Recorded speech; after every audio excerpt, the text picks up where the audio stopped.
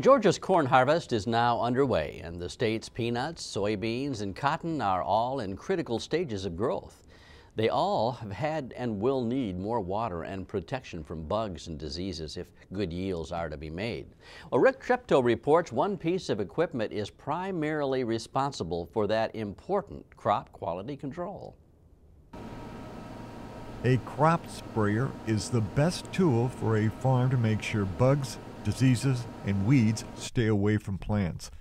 There are all sizes.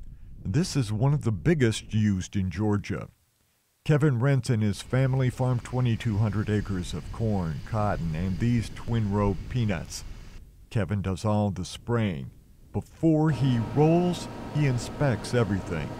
It's a Case 3330.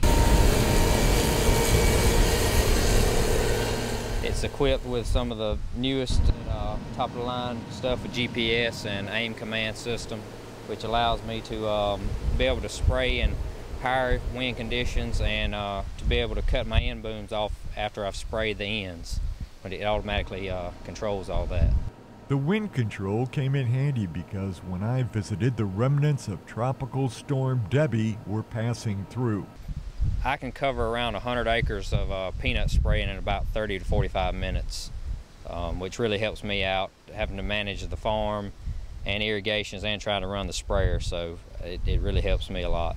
Kevin showed me the machine can go just as fast, and believe me, it will go fast, or just as slow as he wants.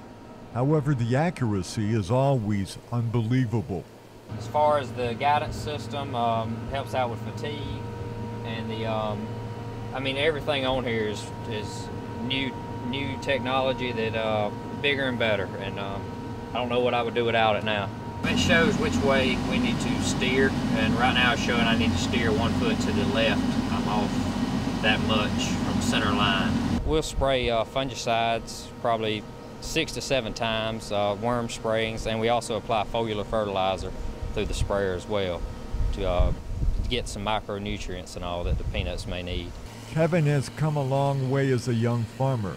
He is also active on the Decatur County Farm Bureau's Board of Directors. Like all farmers, he knows equipment has to be cost-effective.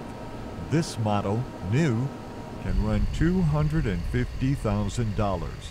By the time the year is over with, I've probably sprayed 15,000 acres with it. And if you were to hire that out, I mean, it would be well more than what a payment would cost to own one of these machines.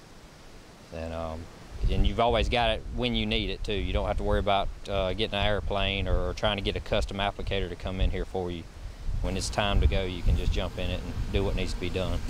I'm Rick Treptow for the Georgia Farm Monitor.